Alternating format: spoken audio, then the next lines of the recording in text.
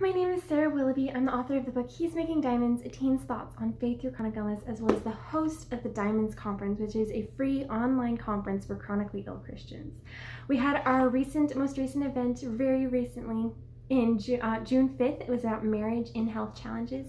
And if you missed that, you want to make sure to grab the All Access Pass, which is available at my website. This channel, however, is not about marriage. I'm not very qualified for that. We had lots of other qualified people presenting at the conference, but this channel is about writing when you have a chronic illness, because chronic illness is hard and writing is hard, and when you combine the two, it can seem impossible, but I'm proof that it's not. So today I want to talk about the importance of your voice as a chronically ill writer. Before I got sick, I didn't know what a chronic illness was.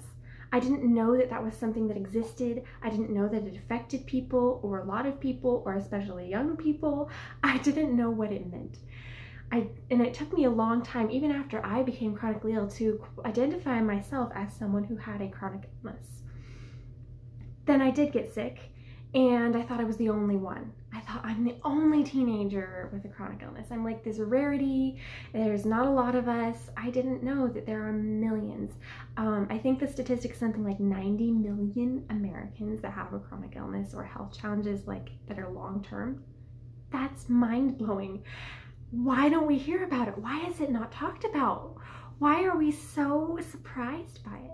And I wasn't the only one who didn't know anything about it. My family and my friends and my community had no idea what a chronic illness was, how it would affect me, how it would affect them, or what it did, what that meant. So as people as writers, our experiences, whether we want them to or not, our experiences influence our writing. Our experience, even if you're writing about some crazy fantasy thing, you're still writing about characters. You're still writing about a plot and a story. And so it's, it's, as I said, chronically ill, so brain fog, but you're still writing about a story. And so that's still drawing from your experience, from your story, from the people that you know. When you have a chronic illness, whether you want it to or not, your illness is going to inform your writing. It's going to change the way that you see the world, which means it's going to change the way that you write the world, whether that's this world or some fantasy world or some dystopian world or some historical world. It's going to inform the way that you write it. And I want to encourage you that that's not a bad thing. Your voice as someone who has experienced long-term physical suffering and mental suffering and pain is really powerful, because there are a lot of people like you who are going, I'm the only one. No one gets this. No one knows what it's like. And that's so not true. For me, I've written a book about chronic illness. That's pretty clear. I've used my voice as a writer to write pretty cut and dry about chronic illness. I've clearly written my story and the stories of a lot of people that I've shared or that I've met and that have shared it with me. But that doesn't mean that you have to write that. So this is one option for embracing your voice as a chronically ill writer.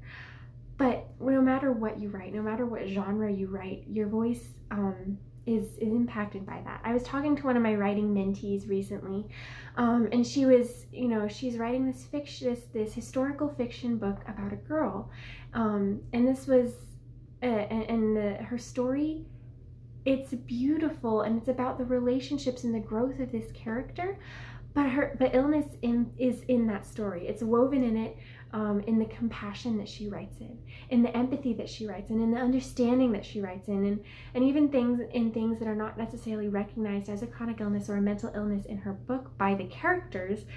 As a reader and as someone who's experienced it myself and someone who knows her and knows that she's experienced it, I've gotten to see that play out, and it's beautiful.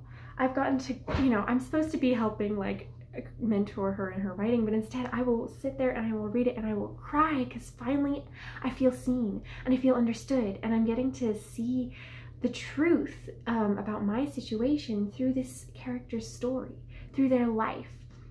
So I really want to encourage you, when you have a chronic illness, to allow that to impact you, to allow that to make you personally, as a person, into a diamond, which will make your writing into a diamond. It'll give your writing compassion. It will give your writing empathy. It will give your writing understanding for humans and how humanity works and how humanity functions and how relationships are. Before I got sick, I thought that I had a different view of the world. It was very black and white. But since I've gotten sick, I'm realizing it's not, there are black and white, but it's not all black and white. There's a lot of gray areas. There's a lot of stuff in there. So being able to write from that perspective of experience and compassion has been something that has enabled me, has made my writing something God can use. And God can use it whether you've had a chronic illness or not. We all have our own things. Chronic illness is a unique experience, and it's something that I think that we really should embrace as writers. Whether we write nonfiction or fiction, whatever genre it is, it's something that can be a gift to our writing, and I don't want you to discount your chronically ill voice. Sometimes it can feel like your chronic illness means that you have a harsher view of the world, or like you aren't able to write as beautifully as you might think that someone with fully functioning, capabilities could. But that's not true. So don't discount your voice because it's chronically ill. Instead, that adds something to your writing and to you as a person. So with that said, I will see you soon. I'm excited to dive more into this topic. This is something I'm very passionate about. But comment down below, how has your life, what experiences in your life have commented your writing or have affected your writing? Comment that down below, and like and subscribe. See you soon.